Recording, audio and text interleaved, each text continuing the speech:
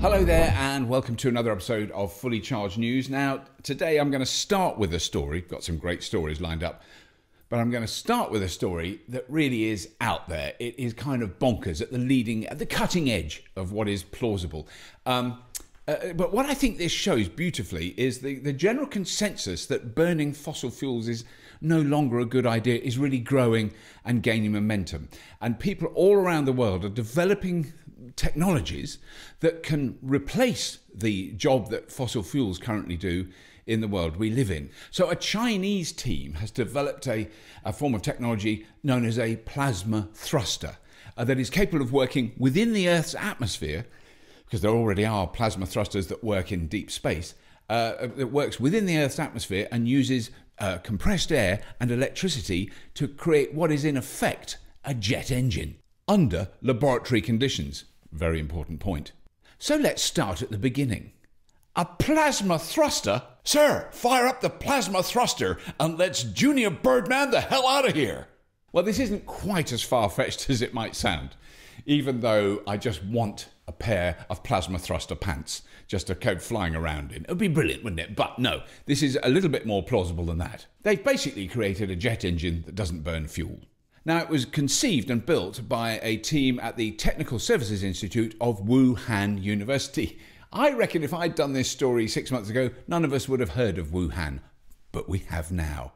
It only uses air and electricity. So it compresses the air, it ionizes the air, which increases the temperature, and then it blasts it through a tube. And as it's going through a tube, it's hit by an incredibly powerful microwave, which heats the plasma to unbelievable temperatures and causes an enormous amount of thrust. And at the moment, this is blowing along a little tube that's about the size of a pen.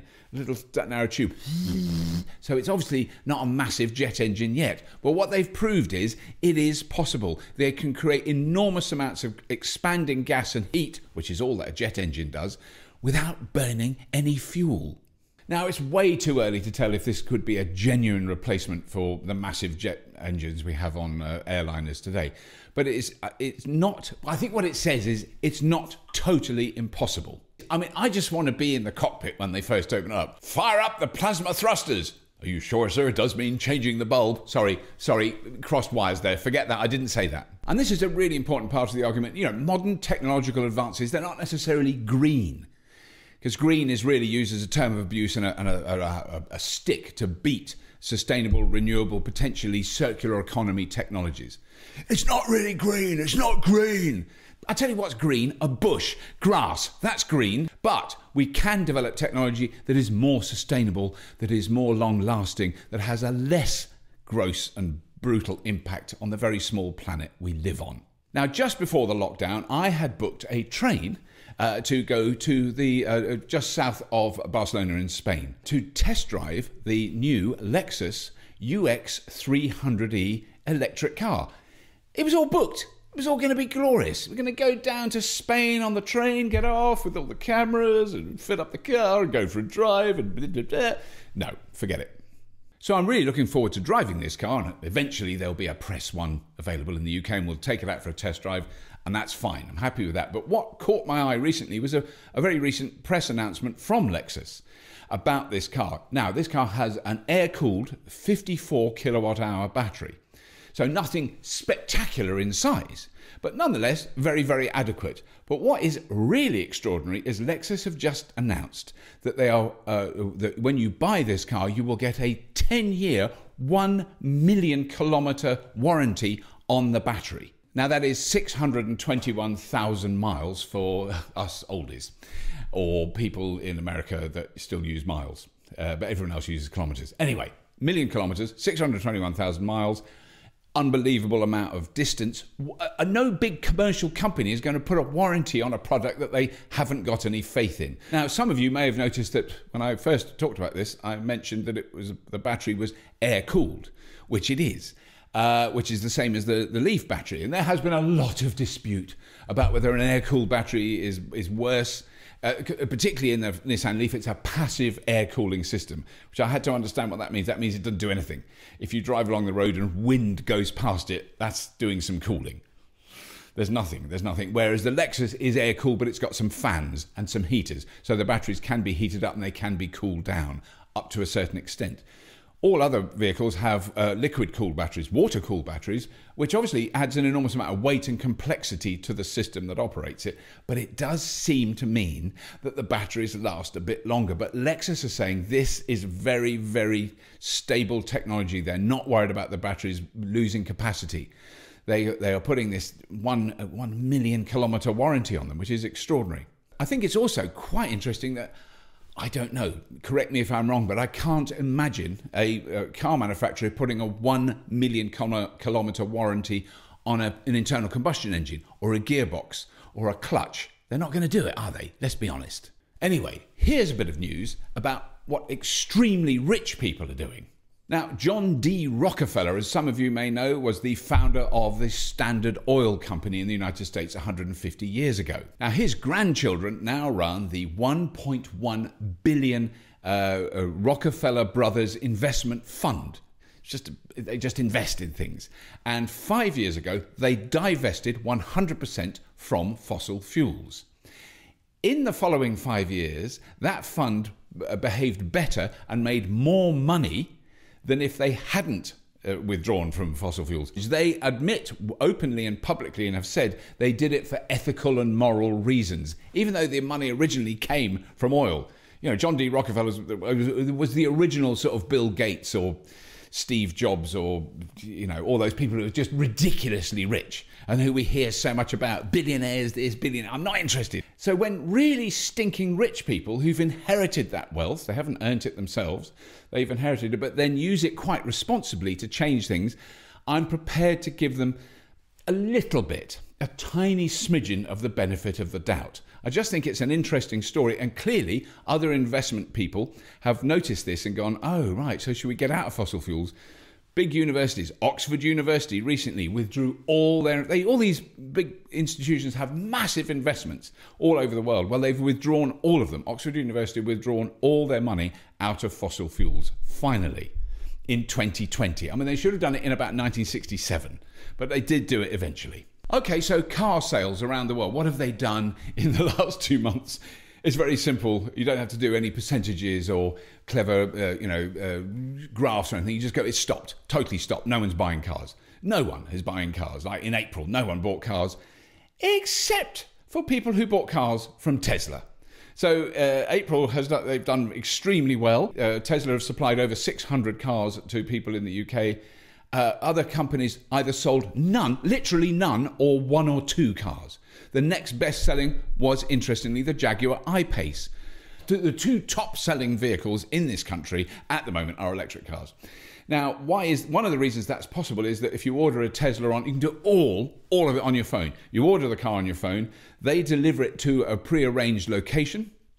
The person leaves the car there, it locks itself when he walks away, she walks away. You go up to it with your phone opens the car and the car becomes yours. So there's no interaction. You don't even have to see anyone. You can, in fact, take possession of a Tesla and never have any direct interaction with another human being. So it's C19 perfect.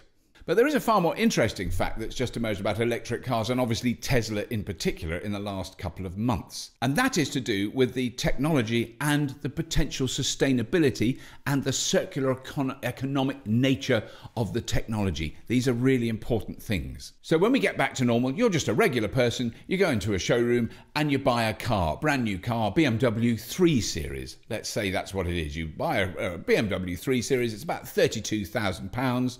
You drive it off the lot, badoom, job done. Or you're an ultra-rich, elitist scumbag who just wants a virtue signalling plaything. So you order a Tesla and that costs you £38,000. It's a little bit more expensive and it gets delivered and you just get in it and you drive it, or virtue signalling all over the place. And here's the massive, brutal problem for those idiots who spent £38,000, and we could lease it, of course, you don't have to buy it outright, but anyway, £38,000 buying this virtue signalling car. It isn't even any good, it's rubbish. What happens to it after a year? It's lost 5% of its value. 5% in 1 year. boom, off a cliff. I mean, it's just, you might as well just throw the car away.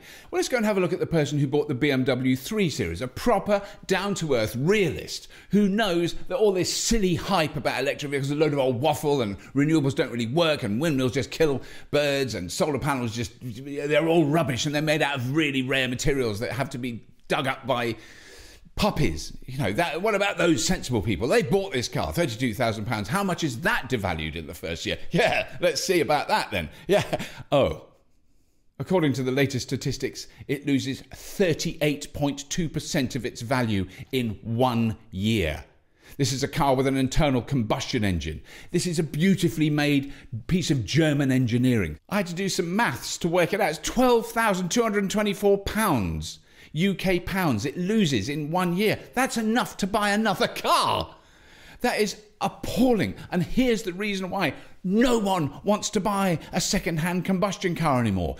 Everyone wants to buy a second-hand electric car. That is what is keeping the value of electric cars so high. They are looking at electric cars and going, that is a better piece of technology than the throbbing piece of gristle I've got now with a diesel engine.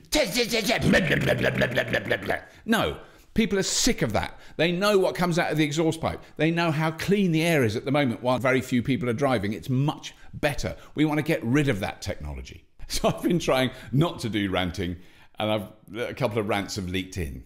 But you know, we've all been shut up for a long time. It's inevitably going to happen a little bit. Before I go, I just want to do a lovely thanks to some truly amazing people that are supporting this show and this channel. It is incredible what they're doing. So the Patreon supporters who donate $10 a month or more, it's just amazing. There are a hell of a lot of them. I'm going to read out some names now. I really hope if you do support it, your name is in this list.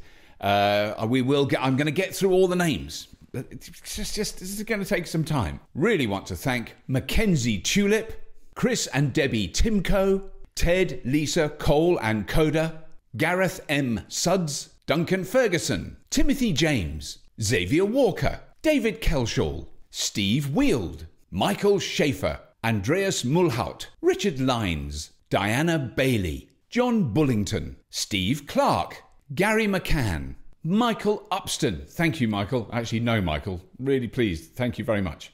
Mario Rossi, M. Parker Rossi, and Brock Winberg. Thank you so much for your support. It is hugely appreciated. It is definitely the only thing keeping this channel going at the moment. We've got some brilliant stuff lined up. I know it's just often me in my studio waffling on like an old trout, but believe me, we're this close to getting some really exciting stuff. There's some really good shows coming very soon, coming your way. A little bit more expansive than the ones we've been able to do for the last few weeks. Please do, subscribe to this channel and click the little bell at the top so that you get reminded when new episodes come out, because there's a lot more to come. If you want to look at the Patreon page, I leave that entirely up to you. You can also have a look at the memberships. It's above here or below here. It's on the web. It's on the YouTube webby page, web clickety-click thing. YouTube memberships. Interesting. And that's it. As always, if you have been, thank you for watching.